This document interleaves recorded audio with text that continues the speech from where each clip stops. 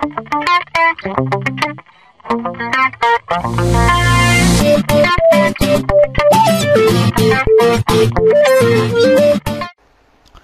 our previous video, we have seen that how VS2010 helps us to minimize our deployment issues by providing the one-click deployment screen and by creating packages.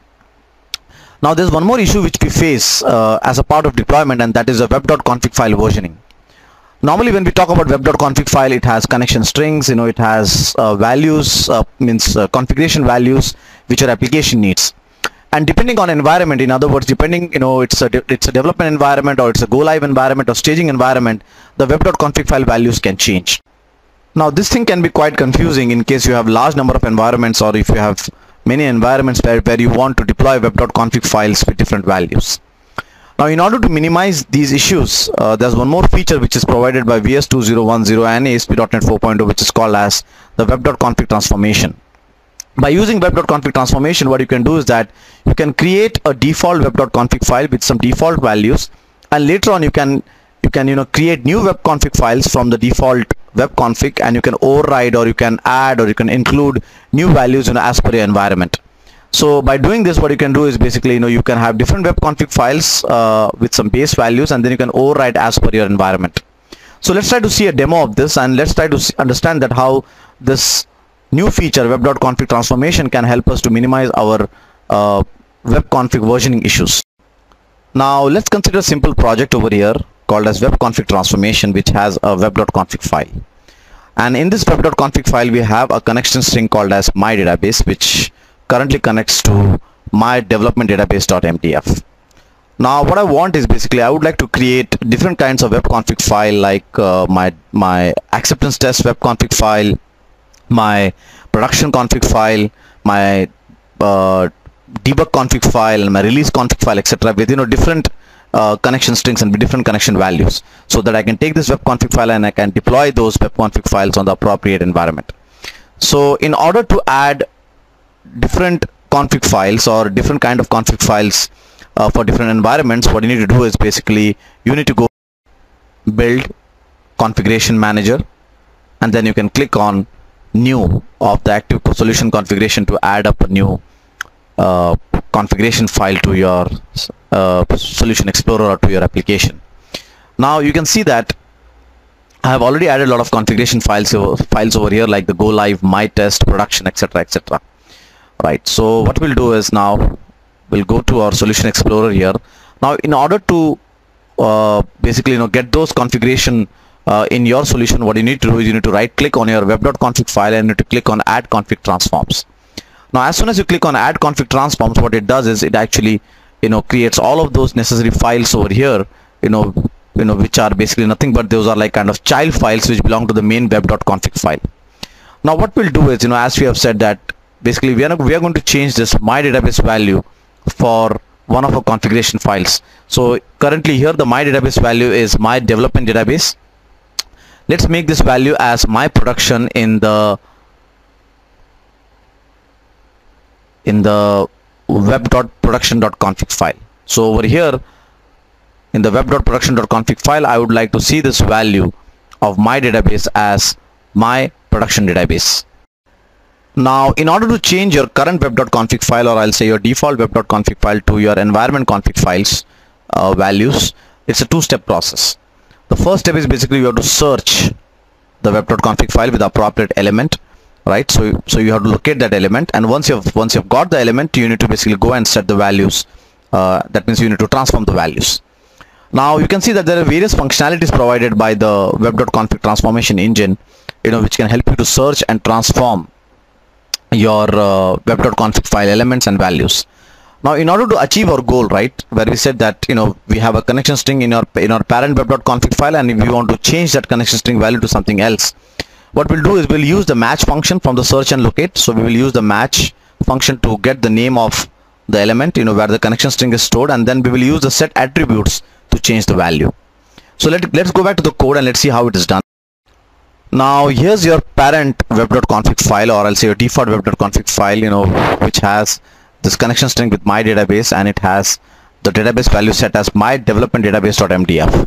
Now in order to replace this in our web.production.config, let's say that we want to replace the database name in the web.production.config.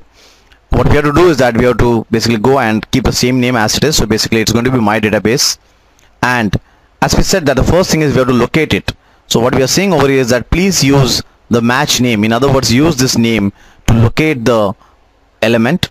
So what this XGT locator will do is basically it will invoke the match function, right? And basically this match function will basically go and take this my database name and it will pull out the value from the parent config file, right?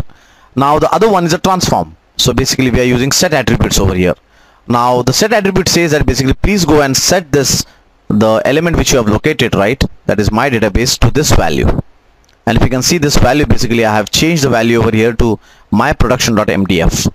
So in other words, what has happened now is I have two configuration files. One is the web.config file which has the connection string which points towards my development database, right? And then I have web.production.config file which is basically created for the production environment and which points towards the my production.mdf. Now so let's go and save this and let's build this application. So now let's say that we want to basically deploy to the production environment. So what you need to do is basically go to your build configuration manager and ensure that your active solution configuration is production at this moment. And then let's test this by doing a publish. So let me just publish this. Let me publish this in our file system. Let me just select E drive and let's say my test publish, right? So right, and let me go and publish this. Now what should happen is over here when I publish this, I should see that the web.config file should be having the my production.mdf file. So let me just go and open this web.config file in a notepad. Just do that and you can see that over here this web.config has my production.mdf. So in other words, this deployment which I have created now, or this deployment solution which I have created, it's currently having the my production.mdf. Now if I go and basically just say let's go and change this configuration manager, let's make it debug, right? Now if I go and publish it, so build publish, right, publish started, publish succeeded. Let's go again to the directory. Now I should see over there my development MDF. So let me just open this in a notepad and you can see that basically the value is my development database.mdf. So by using the proper locator and by using the proper transformation, you can manage your web.config files as per your environment and as per your versions. So I hope that this session was useful. I do know that there are a lot of other settings, in other words there are a lot of other features or functions, I'll say rather, which are there in the web.config transformation, like match, condition, replace, etc. But I have not covered them because my whole point about this video is to cover the basics, what you need for the web.config transformation. And those features, those functions over there are pretty simple. It's the way I have explained match. The same holds true for condition, XPath. The way I have explained set attributes to basically do the transformation, the same holds true for remove and insert. In case you have any doubts, while doing those functionalities, you can always mail at questpond@questpond.com and I can help you out in that. So I hope that this session was useful. Basically, what we did is we started first with with the first video where we talked about the three important features which are provided by BS2010. The first one is your one-click deployment and the packaging, and the next one is your web.config transformation, which helps you to maintain different versions of web.config file as per your environment. So I hope that this session was useful, and we'll be continuing this new technology session of BS2010 and .NET 4.0 in the coming times. Thanks a lot.